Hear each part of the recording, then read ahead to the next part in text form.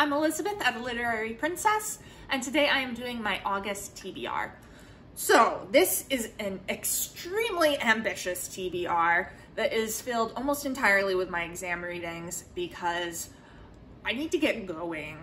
I had originally hoped to take these exams at the end of August when I got back to school, but I am thinking of pushing it off more toward October now, possibly even December, and like at the end of the semester, because I'm not getting enough read. So this TBR is huge. Do I think I'm gonna get to all this? No, but I would really like to because I need to pick up the pace. So I'm gonna break it down by each list. We're gonna do my feminist theory list first. Then we're going to do the secondary sources of my women's popular Victorian fiction, and then the long 19th century, and then the novels from the Victorian women's popular fiction. And then I do have one book on here that is for fun, because I deserve fun in my life, even though clearly this university does not think so. So let's jump right in. First up for feminist theory, I have The Mad Women in the Attic by Sandra Gilbert and Susan Gubar. I have read part of this before for various times. I used it for a paper on Uncle Tom's Cabin. I guess it was 2 years ago now, geez. And I used it in my undergrad. It's long though, it's really long. So, what can I say about this?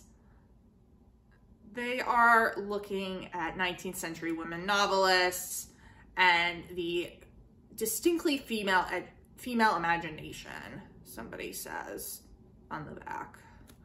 So Gilbert and Gubar look at Jane Austen,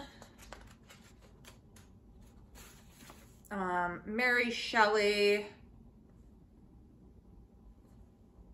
Emily Bronte, Charlotte Bronte, George Eliot, and then Emily Dickinson, who is kind of the odd one out because she's American.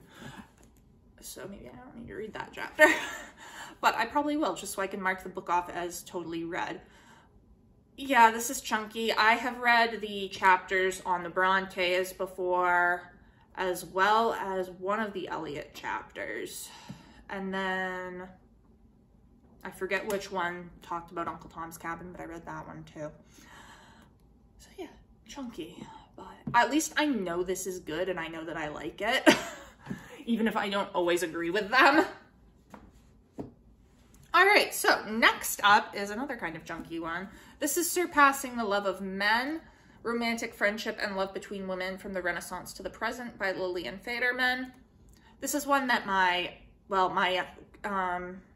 supervisor for this list suggested I look into Lillian Faderman, and this is the one that sounded most interesting to me because I am interested in women loving women in Victorian literature. So I picked this up. Again, it's chunky. Oh, there's pictures though. That's fun. Nice. Anyway, yeah, chunky, but the print is large, so there's that. All right, now for not a chunky one. This is The Proper Lady and the Woman Writer, Ideology as Style in the Works of Mary Wollstonecraft, Mary Shelley, and Jane Austen. This is by Mary Poovey. So Mary Shelley and Jane Austen are obviously within my time period. Mary Wollstonecraft is before it, but I did read Vindication of the Rights of Women for this list as well. And I thought that this might be interesting. It says it's an integration of feminism and Marxist literary criticism. So that should be good. And it sounds, I mean, from the title, it sounds like very similar to what I do. So there we go. And then last one for feminist theory is Blood, Bread, and Poetry, Selected Prose by Adrienne Rich. This is a book of essays. I have read a few of these, but I want to read the rest of them. Luckily, a lot of them are quite short, so yay, yay short. I really like Adrienne Rich. There's some problems with some of the stuff she says, but I ultimately like the way that she writes, which is always nice. All right, so then on to the secondary sources for my Victorian women's list. So first up, and you're going to notice that some of these have been on previous TBRs, and that's because, yes, and I didn't get to them, so they're going back on. And that's the case for some of these others as well. But anyway, so first up is Silent Voices, Forgotten Novels by Victorian Women Writers, edited by Brenda Ayres. This is a collection of essays. I'm not going to be reading all of them, just the ones that I think are most relevant to me. I've also read some of them before, so hopefully this will move quicker than some of the others. It's obviously dealing with women writers and novels that we don't really talk about anymore. So I know she talks about one or somebody, because it's an anthology. I know someone talks about Anne Bronte in here. And Thackeray, Sarah Grand, Mary Corelli. So some of these are women who are on my list that I'm reading their novels. So this will be very helpful. Next up is Victorian Women's Fiction, Marriage, Freedom, and the Individual by Shirley Foster. So this is focusing on the ways in which female novelists have, in their creative work, challenged and scrutinized contemporary assumptions about their own sex. Looks at how 19th century women writers confront the conflict between the pressure of marriage and the alternatives of being a single woman or a professional woman. So this sounds extremely interesting, and I think I'll enjoy it, and it's useful for what I do. Then we have The Improper Feminine, the women's sensation novel and new women writing by Lynn Pickett. I have also read part of this before, so the sensation novel and the new women novel are two genres that I am looking at in my lists, so this is important for me to get some background context on them.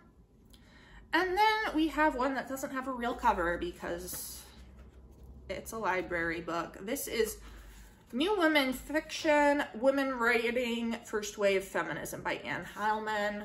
And again, this is dealing with the new women writers. And it's short. Okay, now on to the novels because those are more interesting. So, for my long 19th century list, first up, we've got one that was on a previous list that I didn't read. This is Barchester Towers by Anthony Trollope.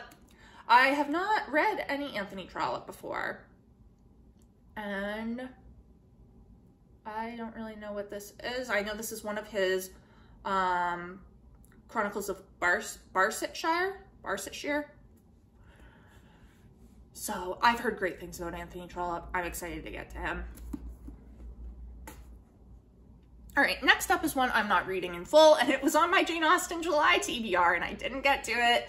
This is the Journals and Letters of Frances Burney. So I am reading these to look at her perspective on publishing as a woman writer in the late 18th century. And there are letters here with her publishers. I actually looked through and saw which ones I want to read, and now I don't remember because there's kind of a lot of them. But yeah. I meant to get to it in July and I didn't. All right, next up is some plays by Oscar Wilde. I'm going to be reading The Importance of Being Earnest and Lady Windermere's Fan. These are short because they're plays, thank goodness. So I can probably read these in like a day each. And this is not the only plays that I have on this list, actually. But I've never read any of Oscar Wilde's plays. I've read The Picture of Dorian Gray, though, but not for school. I read that on my own. I just hit my hand on the table. Nice. Anyway, so I'm excited to check out Wilde's plays. I've heard they're really good. All right, and then I have Kim by Rudyard Kipling. So this deals with the orphan son of an Irish soldier who spends his childhood as a vagabond in Lahore? I don't know how that's pronounced. Lahore. With an old Tibetan Lama, he travels through India. Okay. So, lots to talk about with colonialism here and the British Empire. It's Also blessedly short, yay. I kind of like Kipling. I read some of his short stories for my post-colonial literature class, and they're enjoyable. There's problems with them. God, there's problems with them. But I had fun, so I'm expecting this will be enjoyable. And even if it's not, it's short. Yay. And next up is one that I'm actually rereading. This is Hard Times by Charles Dickens. I read this in college, like undergraduate. It deals with Thomas Gradgrind and his school that he is setting up on the philosophy of fact. And then his daughter Louisa, who ends up in a marriage that she's not happy with. And I remember really enjoying this. It's not one you hear about a whole lot, I feel. And it's nice and short, unlike some of Dickens' other novels. Anyway, I remember really enjoying that, so I'm excited. And then last for this list, I am reading Mrs. Warren's Profession by George Bernard Shaw. This is also a reread for me. I read it in undergrad. This is a play that deals with both the idea of the new woman and then of the fallen woman. And I really enjoyed this. I'm excited to reread it, and it'll be nice and quick because it's a play. All right. Next up is the Victorian women's popular fiction novels. So first up, I've got The Clever Woman of the Family by Charlotte Mary Young, who gets mentioned a lot in the secondary sources I'm reading, but I've never read any of her works. So this deals with a group of women in a small community, and the main character, Rachel, is an opinionated woman who wants a mission in life, and it leads to tragicomic results, according to the back. So this is long. This is really long. Oh God. It's not really long, but it is long. Yeah, it's over 500 pages. Okay, wow.